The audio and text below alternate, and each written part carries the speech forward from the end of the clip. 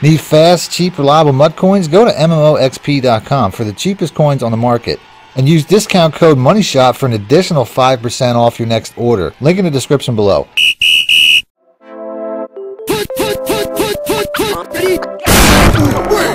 Welcome back, YouTubers and Madden fans. This is Madden Money Shot, sniffing out the Madden cheese as always. Got a new gameplay for you as well as an offense that I'm going to show you guys a video that I basically figured out on the fly. If you guys don't know, a lot of the gameplays that I put out are from Draft Champions. I like Draft Champions because you just don't have to you don't have to put a lot of time into building a team. I mean, I have a MUT team, I build it, but ultimately I just find it's easier, it's funner to just build a new team every time and play with it. Plus, it's a better challenge. I like using the challenge of a new book pretty much every time because, based off of what I do on this channel, it forces me to find new things, and that's really what I try to do. So in this gameplay, I'm using the Cardinals. I know it's one of the more popular playbooks in the game, so I really wanted to force myself to find some good stuff out of it. Before I get into the video, though, if you guys could do me a little bit of a favor, scroll down a little bit, hit the like button, like, shares, comments, all that stuff really helps out my channel. So if you want to show support, you can show support that way. And if you like what you see, make sure you stick around by hitting the subscribe button. So first series, I'm on offense, and I typically run a lot of empty backfield stuff. That's typically my favorite way to go. The jet touch pass is a really good run play. I always try to start off pretty much every game that I play with a run play because I want to project that image first. I'm ultimately a passer, and I find that running first is a better way to set up the pass. Plus, it gives me an opportunity to look at his defense. This is the first time I'm playing this guy, so if I call a vanilla run play, it gives me a sneak peek at what I'm looking at. And he's running an obvious man coverage. It's a man cover one with a single eye safety. So my next play, I'm going to base it off of the first defense he runs. I also like this play because when the running back motions across, the defender doesn't follow. So whether it's man or zone, I have a blocking advantage right off the bat. So very good run play. Since he was running man cover one, I choose the dig curl read. I've never run this play before in my life, but you have two man beaters on the left side in the zig, and I'm not even really sure if that's just like a stop and go on the outside. So sure enough, like I said, people don't change their base defense that dramatically. I come out, he's in that same cover one. I streak the X route because I'm thinking maybe he gets past that. It might be something he can just beat that jam. He's really uptight on him. And then all I do at this point is just I just make a slant under the A route there, just to kind of create two levels of passing. This is not necessarily the setup that I'm going to continue with, but it's the setup that I start with. So it's not a man. He runs an actual, looks like a cover three, so he looks like he's mixing it in. And then I get a really, like I said, I have that two levels of passing as the check down over the middle, and I just get that wide open for a very big play, very big catch and run. I'm really going to be using three different offensive schemes. The second one's going to be the single back wing flex close, which I've shown quite a bit. The four verticals is going to be the play that I'm trying to hit him with here, but then when I see, I keep thinking he's in a man coverage, so I hit him with the end around audible once again, which, like I said, I really like these sweep plays. They're very good to run. I don't know. I don't see them enough against people online. I feel like I run them a lot, but I don't feel like I see people running them a lot. And then on the next play, I try to go back to that four verticals play once again.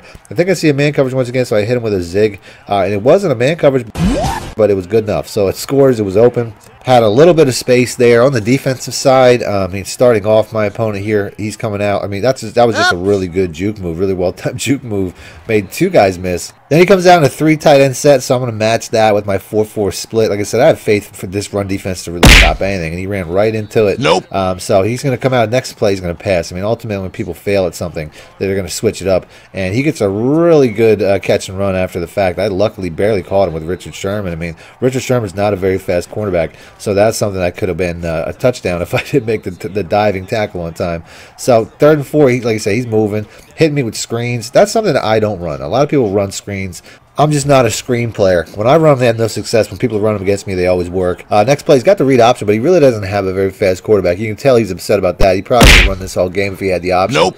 As we stop him there once again with the 4-4 split. Now on the next play, I come out in a smaller defense expecting a pass, and he just beats me outside with a toss. I had no chance there. So he scores. He's going to go for 2, which isn't something that you typically see this early on. Although I shouldn't say that because you got a lot of jackasses out there. So he runs it in. I probably could have stopped that if I would have guessed run, but I thought he was going to pass. So in the next series, I'm going to run pretty much every play you're seeing here. The level switch, the daggers, the play I'm going to pick. Ultimately, when I come out, I see he's in that man coverage, so I switch over to a run play and basically, just going to try to take advantage of that empty middle. And I get a couple yards. I'm going to go ahead and I'm going to hurry him up, though, because I want to keep him in that defensive look. He motions over last second with his users. Apparently, he must have switched it to a cover 2 because the A route's just wide open right over the middle. So we're going to hit that for a big play. Like I said, last second he had a change of plans, but it still worked out. Then we're going to go with that levels-wise sale like I was saying, because I feel like this guy, he's not really following his assignment. So the plan was to hit the running back in the flat the entire time, and sure enough, he did. So whether he's in zones or he's in mans and not covering his assignment, which is typically going to be the running back, that's going to work out for me. On the next play, we're going to choose the mesh because, like I said, he's not following that running back. So I'm taking the shot. He's going to be man to that running back and not follow him. And the second that I see him move in just the slightest bit, target locked. I know he's going to be out of position. This is going to be an easy play. So we hit that flat, and sure enough, we just walk it into the end zone. So really easy play, really easy read. Like I said, him moving around pre-snap on defense is going to set him up a couple times. So now he's hitting me with that screen once again. Like I said, I just don't typically, for one, I don't really typically cover the back either. I mean, I try to leave those underneath and follow the deeper routes, and sure enough, on the next play, Gotcha, bitch. it works out. So we get an interception. We just lurk the hell out of that. Get a little bit of a return, not much. I mean, when I got a linebacker, there's not a ton of return I'm going to get. And then we're going to go right back to that dig curl read because I was still intrigued by that play. So we're going to go with that slant once again, although this time we're going to change it up a little. We're going to motion across this B route because I'm thinking if it's a cover 3, that this B route's going to be open right up the seam. And this is a little closer to what this play is going to look like, although ultimately I have a couple different variations that I'm going to run going forward. But this is pretty much it. Break yourself, fool!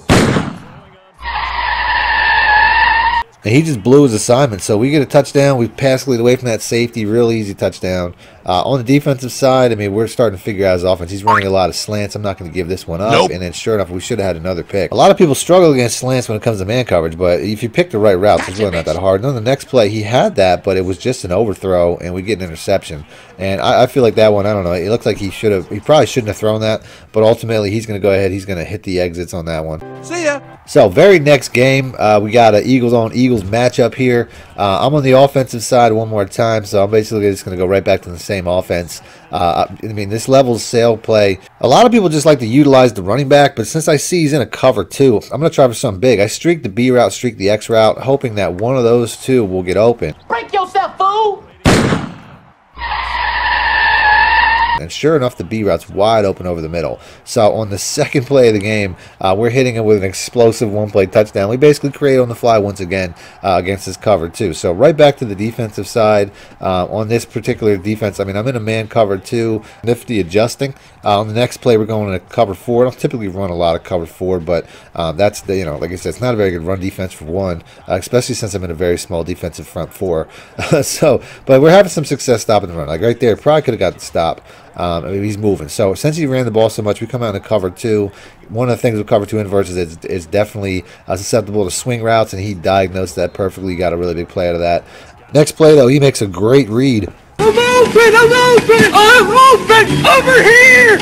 Throws it right to my linebacker that I put underneath that route. I mean, that's terrible. He was definitely covered. I don't know how he didn't see that. Now on the offensive side again, we're hitting with that jet touch sweep again. I mean, I like these runs. You know what I mean? Like I like the run empty backfield looks, and this definitely catches people off guard. Didn't really get much on the carry, but it really sets him up for the next play. I mean, when I run those plays, it really sets me up to run these deep plays. So I go with the dig curl read one more time, and based off the fact that the last play was a run, a lot of times it just kind of pulls that linebacker up, and that's really all I'm looking for. So on the next play here, I don't know, he user blitzes off the cornerback. I see it. I hit out the flat. We get an easy first to the uncovered man. Then we're going to go back to that play one more time. We're going to try to set up a one-play touchdown. Looks like he's in possibly a cover 2. So I do a little bit of a slightly different variation where I streak the RB route there, thinking that he could pull that safety and the A route could go right up the middle. And I think it would work.